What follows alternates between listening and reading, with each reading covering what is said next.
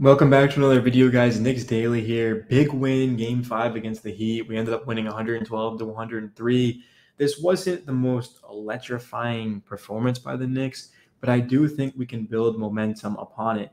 Overall, Jalen Brunson, you can see on the screen, 38, 9, and 7. Incredible masterclass performance by Brunson. Played all 48 minutes. Remember, in Game 4, played the entire second half. He is dealing with an ankle injury. Yet he doesn't make excuses. He just goes out there and produces. R.J. Barrett, 26 points, plus 17. 8 of 17 from the field, 3 of 8 from 3, and 7 of 8 from the line. Did have 4 turnovers. You can see Randall had 4 turnovers. Grimes had 4 turnovers. Sloppy basketball by the Knicks. We also missed 11 free throws. That's why I'm saying we're building momentum. We ended up winning the game. We did some things right, but we also did some things wrong. If we play like this in Miami, we're going home. So how can we play better next game? Well, what about pushing the pace? Second quarter of this game, 23. You can see right here. Oh, sorry, I can't.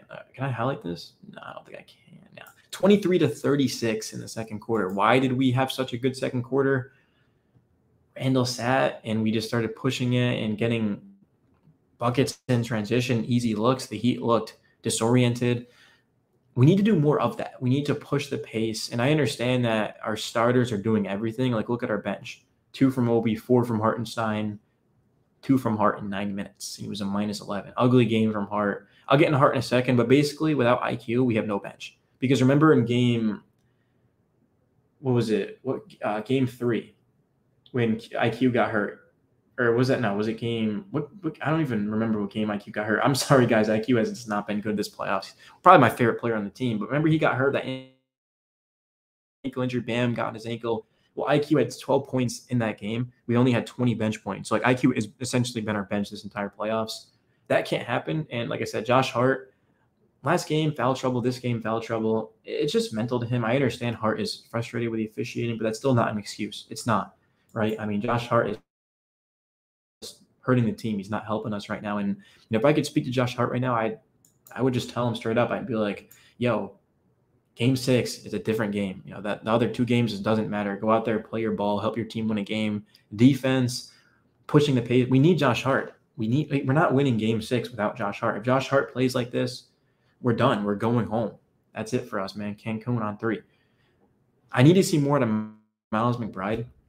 Gabe Vincent, Kyle Lowry are just 2 incredible veterans in this league, and they've got experience. So I would love to give Miles McBride more minutes, especially without Quickly. It's one thing if IQ is playing, then yeah, we can just use IQ. But there's something about Miles McBride where it's like, okay, he's a confident guy, really young in his early 20s, incredible defender. I always say if Miles McBride played 25 minutes a night, he'd be an All-NBA defender. McBride, we saw what he did against Donovan Mitchell. Defended the lights out of him. So we can get McBride out there for even 10, 12 minutes to give Brunson some rest. Now, obviously, we're not resting Brunson 10 to 12 minutes in an elimination game. It's not going to happen. It would be stupid.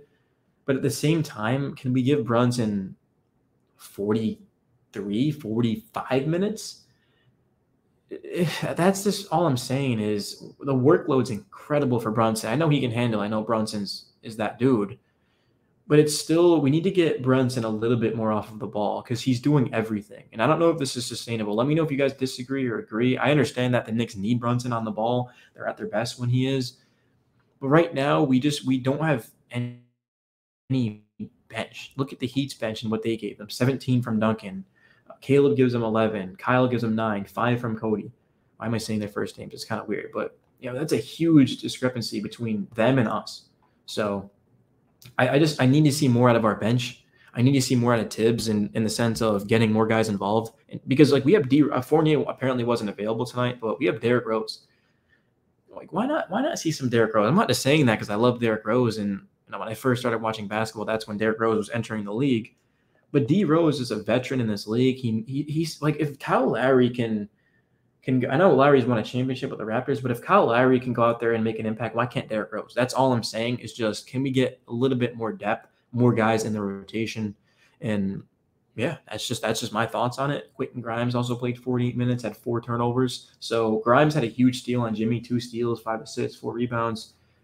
Grimes is just the perfect wing for us. Defends, can shoot threes, can also get to the basket, and did not get to the free throw line. Doesn't shoot many free throws at all, but he definitely can break down a defense. Grimes is a good player, former first-round pick out of the University of Houston, man.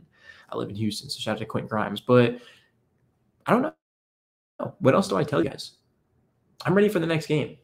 We won tonight. That's fine. Who the hell cares? We're down 3-2 in the series. Game 6 is in Miami. I'm going to go listen to Coach Tibb and listen to Jalen Brunson and Julius Randle and listen to the Heat and just expect a much different Heat team next game. The Heat, remember, the guys, they lost by 9 points. They lost by 9 points. They shot 30.2% from 3 and 42% from the field. This Heat team is not showing up next game playing like this. So it means that the Knicks are going to have to elevate.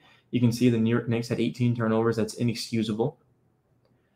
What else can we point out? Outside of that, they missed 11 free throws, like I said. But, yeah, a lot of good things from this game, but still a lot of bad things, right? So let me know, you guys. But that's going to be it for the video, man. It's your boy, Knicks Daily. If you guys are new to the channel, feel free to subscribe. I drop daily Knicks videos. And until next time, guys, have a great night. And go Knicks as always.